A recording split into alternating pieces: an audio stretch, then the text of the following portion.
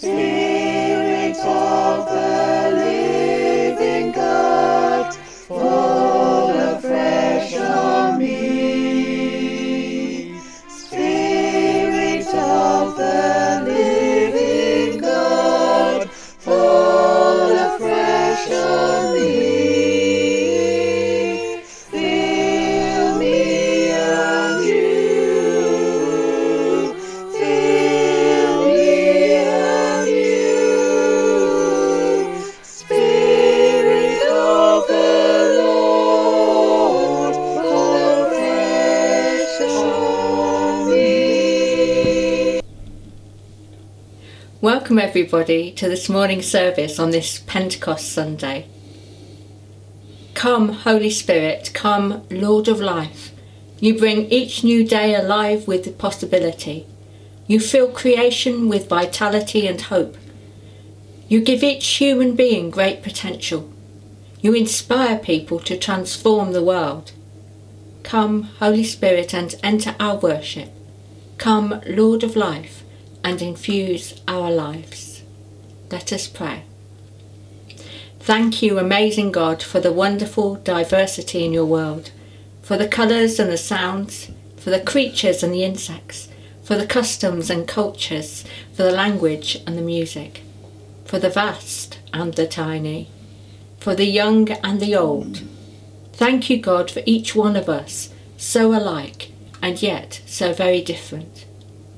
God of the universe, send your Holy Spirit to renew and refresh your world, that we and creation in all its colour and all its diversity may sing out your praise and celebrate your presence amongst us.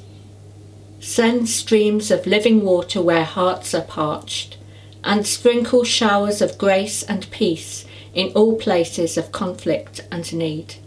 We ask these things in Jesus' name. Amen.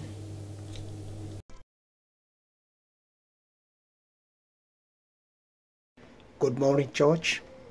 Let us pray.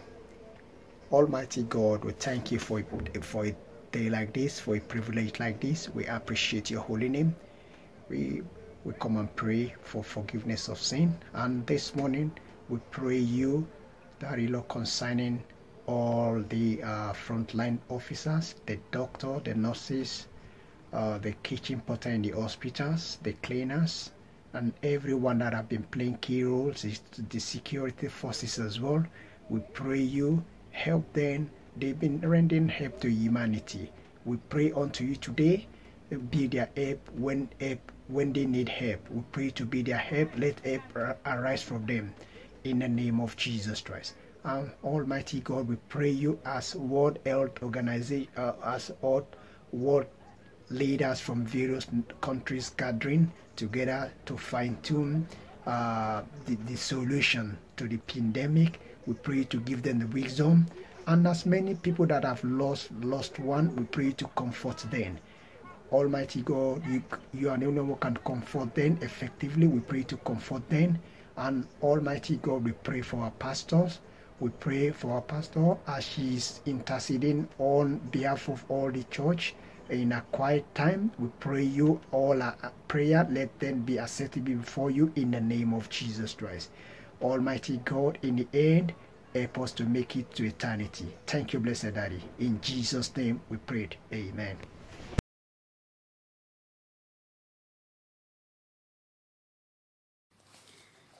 Good morning, everyone. Our first reading today comes to us from John chapter 7, reading verses 37 to 39. On the last and greatest day of the feast, Jesus stood and said with a loud voice, "If anyone is thirsty, let him come to me and drink. Whoever believes in me, as the scripture has said, streams of living water will flow from within him." By this he meant the Spirit, whom those who believed in him were later to receive. Up to that time the Spirit had not been given, since Jesus had not yet been glorified. And our second reading comes to us from Acts chapter 2, reading from verse 1 to 21.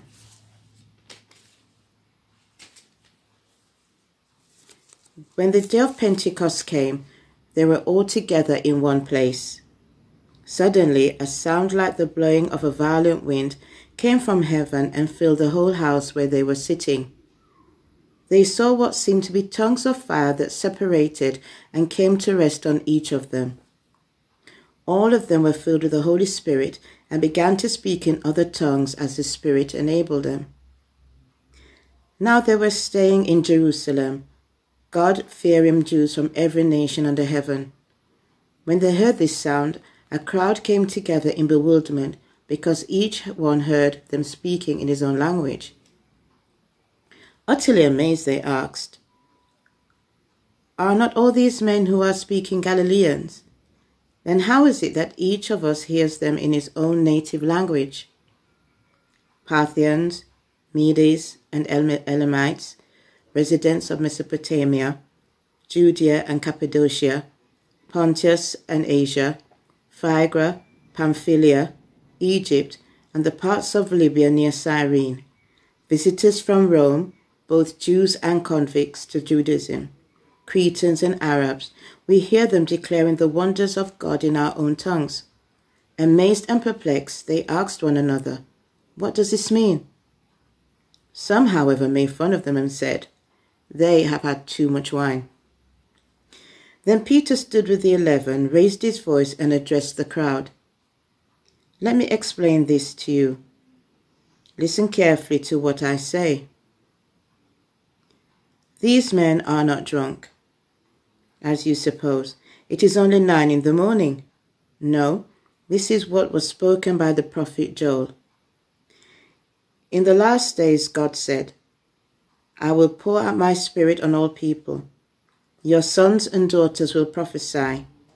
Your young men will see visions. Your old men will dream dreams. Even on my servants, both men and women, I will pour out my spirit in those days, and they will prophesy.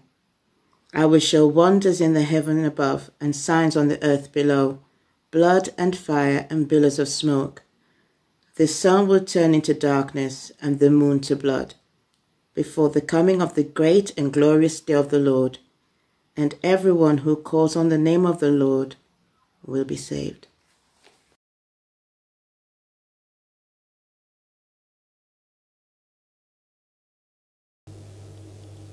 Today is Pentecost Sunday, when Christians celebrate the sending of God's Spirit by Jesus to his disciples and followers. It is such an important event for Christians that the first Pentecost was regarded as the birthday of the church. In Jerusalem, there were many Jews from many parts of the world come to give thanks to God. And the Bible mentions just a few nationalities besides the Jews living in Jerusalem.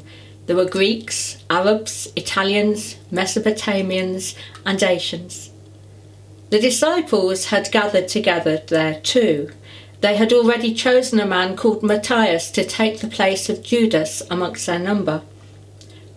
As Jesus had been taken up into heaven during his ascension, which we celebrated last week, he promised them that they would receive power when the Holy Spirit came upon them as they waited for it in Jerusalem.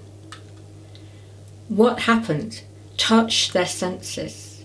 There was the sound of the blowing of a violent wind that filled their ears, as well as filling the whole of the house, as the Bible tells us. There was the sight that greeted their eyes of fiery tongues separating out and alighting on each one of them. And there was the sensation of the tongues of fire resting on them as the Holy Spirit came upon them.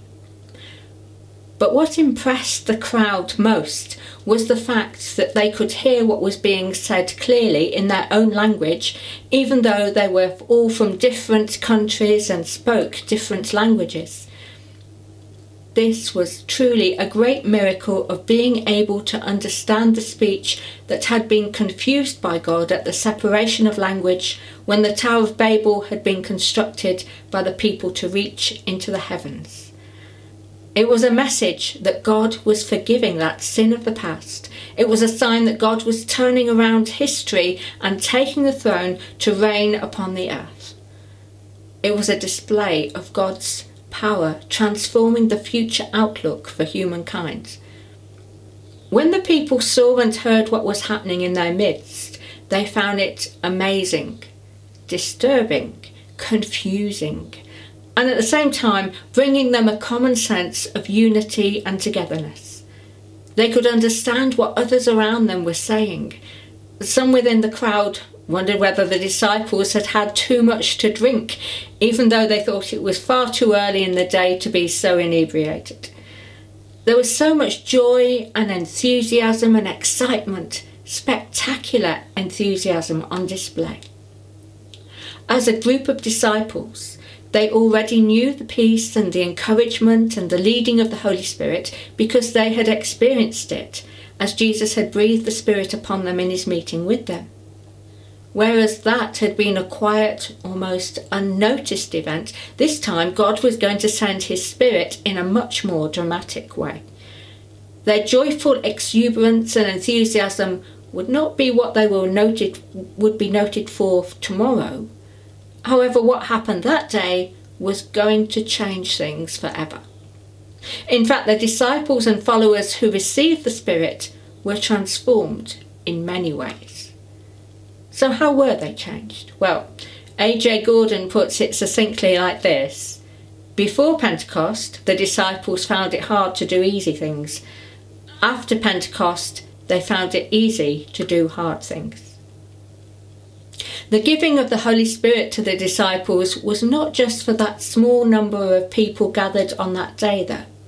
The Holy Spirit is for all those who put their trust in Jesus and follow him in their lives. The Spirit is God's power coming into people's lives. It is God's transforming power being made known in the world through the people of God. The Spirit is often known as the breath of God. In the Hebrew, the word for spirit, ruach, also means wind or breath. The hymn we have for today is called Enemy of Apathy, and in it the Spirit is referred to as she. This is in recognition of the fact that ruach in Hebrew and Aramaic is a feminine noun. In Genesis, we hear about the wind or the breath or the Spirit of God hovering over the waters, brooding like a dove. A good way to describe God's creative force at the beginning of time and in any day or age. Throughout the scriptures, God's breath breathes life into the most dead of subjects and breathes new life into the hearts of those who are alive. The Holy Spirit is not a subject one can sit on the fence with. If a person receives the Spirit, that person is enabled and equipped and involved in the purposes of God. Everything the Spirit does is for the common good and is testable as such by the people of God called the Church. There's no room for individualism, but every room for individuality and diversity, as the Holy Spirit works in each and every person as it pleases God. Not necessarily as each person once thought they desired. The Spirit works with the personality and the gifts of that person and magnifies what's already there, adding desires and abilities that they did not think they would ever have or even want to have, and guiding them into the best way to serve their Lord. The Spirit works as we allow it to work in our lives. The Spirit works with us and does not force us to be who we do not want to be. If we allow it, the Holy Spirit turns a static world of black and white into a world of vibrant colour streaming into our lives. We become aware of new possibilities of putting into use the creativity of God in our own time and place. The Holy Spirit helps us to listen to God, but more than that, the Holy Spirit reveals to each one of us God's message to humankind and God's will for our lives. We're helped to digest what we hear and read and apply it to the situations we face in the particular age and culture in which we live. In fact, it is the Holy Spirit who reveals to us the person of Jesus and the nature of God himself. Through the work of the Holy Spirit, we are able to see clearly the truth of Jesus as it is unfurled before us. As Jesus points out to us in John chapter 7, Jesus himself is the source of living water which will well up within our hearts and souls and quench our spiritual thirst for God. Let anyone who is thirsty come to me, and let the one who believes in me drink, he says. And he says, out of the believer's heart shall flow rivers of living water. This is Jesus' promising the gift of the Holy Spirit, which will be sent to each and every believer upon their giving their lives to him. Our reason for being will undoubtedly change for the better with the presence of the Holy Spirit, mainly because we are assured of Jesus' gift of another helper who comes to comfort and direct and encourage us in our Christian lives. The day of Pentecost is important for all God's people because the Spirit moves through our lives like a forest ablaze, burning like a holy fire within our souls without consuming our very selves, challenging us, remaking us, equipping us and enthusing us, making God known. The poet William Blake wrote a poem about Pentecost, and part of that poem says this: unless the eye catch fire, God will not be seen. Unless the ear catch fire, God will not be heard. Unless the tongue catch fire, God will not be named. Unless the heart catch fire, God will not be loved. Unless the mind catch fire, God will not be known. We need the Holy Spirit in our lives. May God's creative love, the transforming power of his Spirit, and the peace of Jesus reign in our lives as we go forward in his name. Let us pray. God of the rushing wind, sweep through our indifference. God of the fiery flames, ignite our compassion. God of the many voices, open our mouths to speak out against injustice, that through your Spirit and our actions, this world may be transformed. Amen.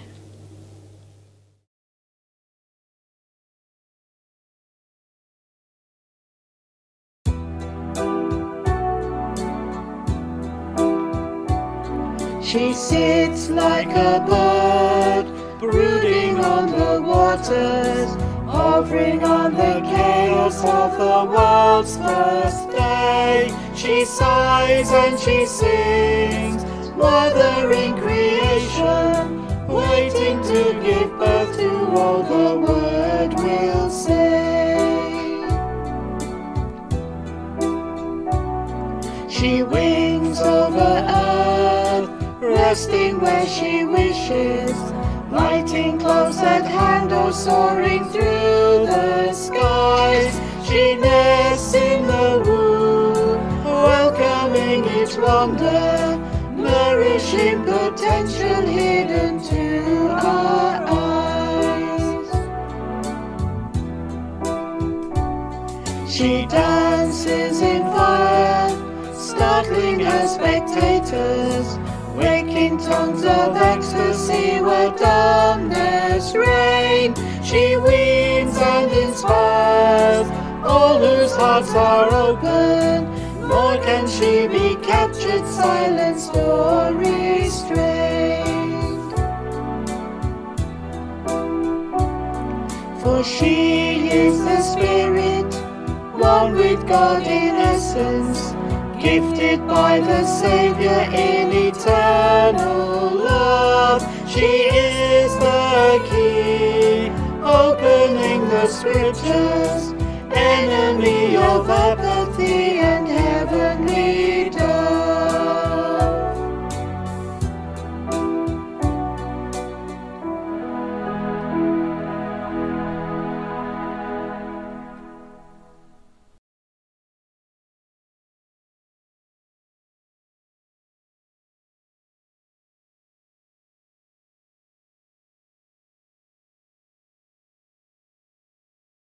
Let's say the grace together. The grace of our Lord Jesus Christ, the love of God, and the fellowship of the Holy Spirit be with us all forevermore. Amen.